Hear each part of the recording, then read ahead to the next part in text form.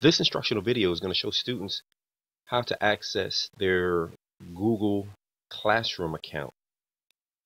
First thing that you need to do is make sure that you are in your Gmail, your Prince George's County Gmail account.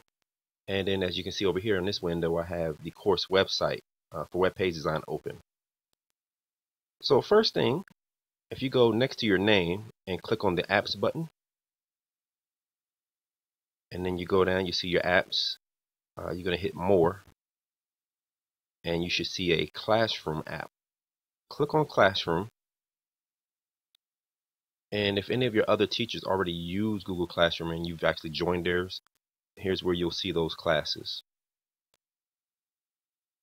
Now at the top you'll see a plus. That'll allow you to add a new class. Click that plus and then hit join class, and then you'll need a code to join this particular class. So now you want to do is go to the course website, the web page design course website, and look on the sidebar and click on Google Classroom. And here's where you'll find a description about Google Classroom, and here's the code for that particular class. So you can just select that code, copy it, go back over here, paste it, and join that class.